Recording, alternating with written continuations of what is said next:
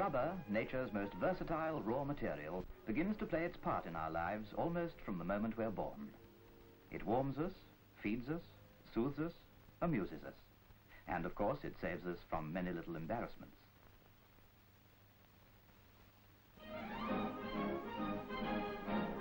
As we grow up, we learn to appreciate its many other properties. For instance, we learn that it will store and release energy.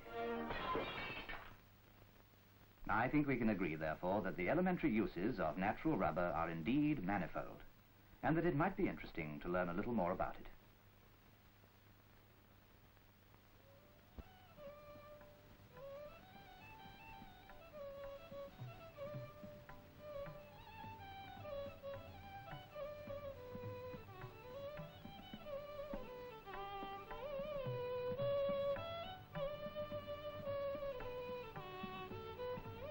Natural rubber comes from the bark of a tropical tree called Hevea brasiliensis. Although the Hevea brasiliensis was originally found in the Western Hemisphere, it was introduced into the East by the British government in the year 1877.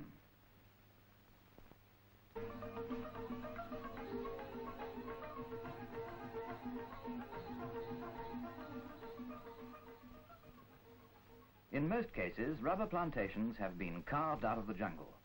Vast tracts of virgin forest and almost impenetrable undergrowth had to be cleared before planting could begin. And even today, the work goes on in order to make up for the ravages of war and to provide an abundance of new stock to replace the old trees as they become obsolete and uneconomic. The yield and quality of each individual tree varies considerably. In fact, a high-yielding tree may give over 5 times as much rubber in a single year as, say, an average tree. By selecting a high-yielding tree and grafting its buds onto seedlings of young rootstock, the total yield of a plantation can be doubled or trebled. This process is known as bud grafting and is now in common use on all progressive rubber plantations.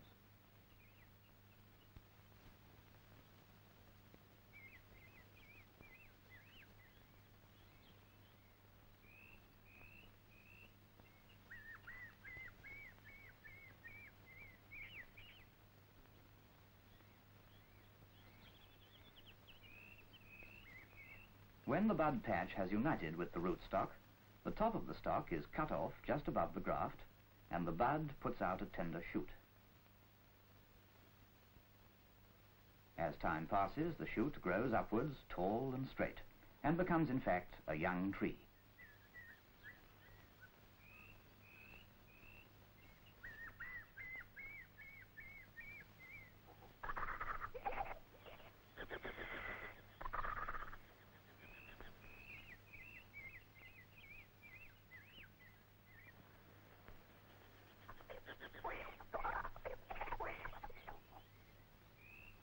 On reaching maturity, that is when their girth is about 20 inches, the trees are ready for tapping. Rubber is found in latex. Latex is a milky white liquid which is contained in a large number of vertical tubes in the inner bark of the tree. When the tree is tapped, that is when the bark is cut, the latex flows from the tubes along the downward slanting cut into a collecting cup at the base of the tree. The trees are usually tapped every other day, as the latex ceases to flow after a time and the cut has to be reopened. When the flow of latex has ceased, and before the tree is retapped, the contents of the cups are collected from each tree.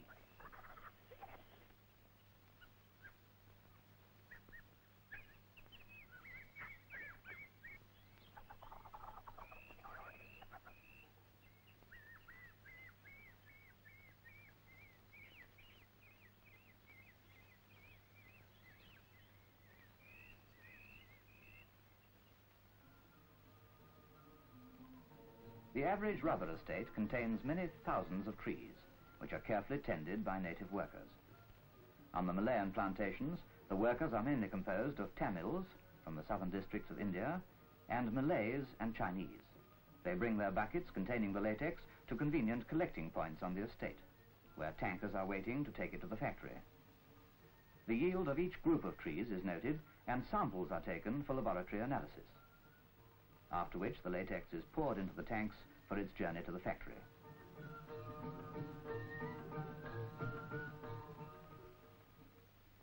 Natural rubber is exported from the East in three main forms, the greater part being in the form of smoked sheet, which blended later with other compounds is the basic raw material for most manufactured rubber products. Considerable quantities of crepe rubber are also exported in a finished and semi-finished state, ready for cutting into soles and heels and other shapes. Many processes, such as the manufacture of surgical gloves and rubberized fabrics, require the raw material in liquid form, and for this purpose, large quantities of concentrated latex are shipped from the East.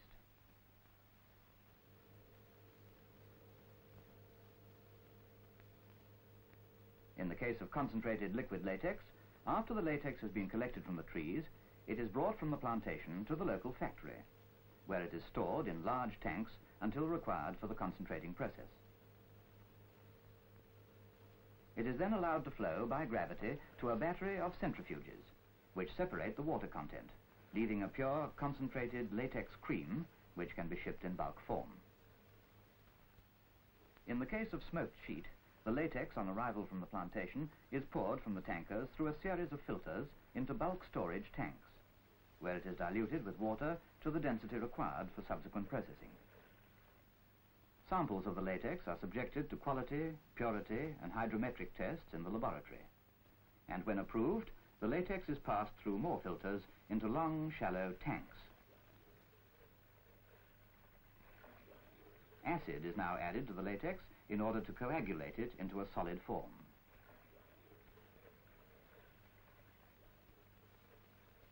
After a number of hours, the latex sets into a junket-like mass which is called coagulum. By the use of metal separators placed in the tank before the latex sets, the coagulum forms into a thick, continuous strip. The strip is fed from the tank into a trough, which carries it along to the sheet rolling mill. Here, the junket-like coagulum passes through a series of rollers, which squeeze out the water and compress the coagulum into a thin, continuous strip of dough-like consistency.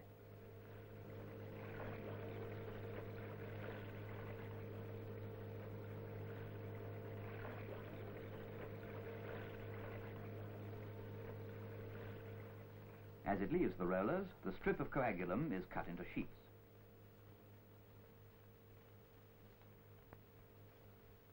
To give the coagulum the properties of rubber, it must now be dried and cured in an oven.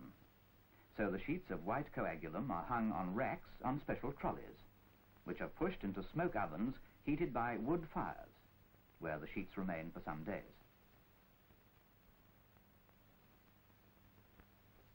When the sheets emerge from the smoke ovens after the required curing period, they have become tough and elastic. They are now light brown in color and are almost transparent. The sheets have in fact become rubber as we know it. Every sheet is carefully inspected and any blemishes are removed. The sheets are then graded and sorted, ready for packing and dispatch. In order to reduce their bulk for shipping purposes and to save unnecessary freight charges on packing materials, the smoked sheet is compressed into square bales, and the bales are themselves wrapped in smoked sheet.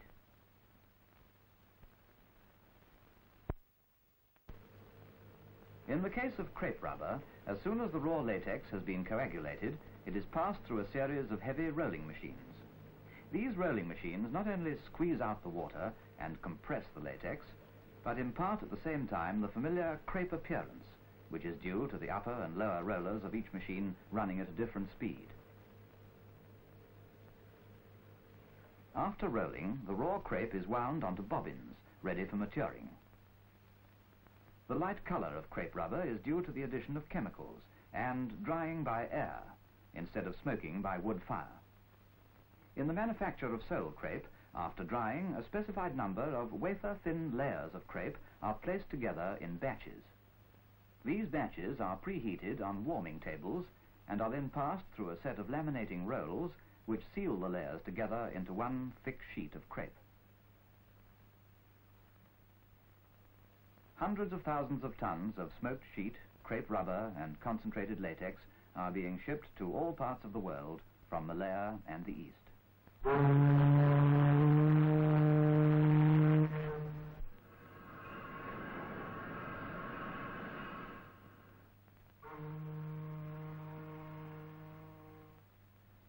Natural rubber is the basic raw material of one of Britain's largest industries, manufacturing an enormous variety of products of widely different purpose and character.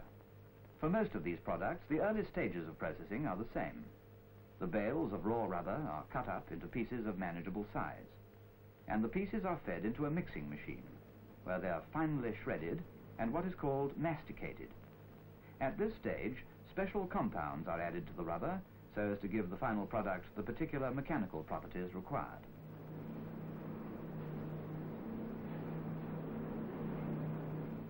Thus, one can obtain rubber-based materials as diverse as the hardest ebonite or the softest sponge. After the compounding process, the rubber mixture is ready to be formed and shaped into the required article. It is still in a soft and plastic state, and in order to give it permanent shape and the required physical properties, the mixture must be cured by what is known as vulcanizing. This is brought about by a combination of heat and pressure.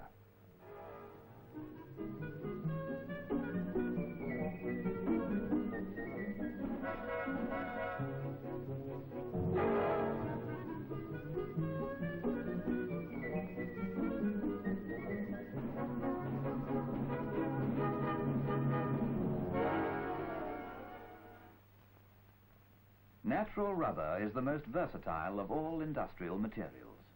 It can be rolled into sheets. It can be extruded into sections and tubes of all kinds. Rubber can be pressed and molded to any shape or size. It can be bonded to metal or to wood. Rubber latex can be aerated to form cushions, seats, and mattresses. Rubber flooring is hygienic, quiet, lasting, and attractive. Rubber provides sure insulation against electricity and protection from dangerous chemicals. Rubber can be used of physical shock. As a result of unceasing research and plantation development in Malaya and the East, the yield of the rubber tree shows a continuous improvement both in quantity and quality. Wherever problems of vibration or the absorption of energy arise, natural rubber compounds will provide the answer. The rubber tree is a true servant of mankind.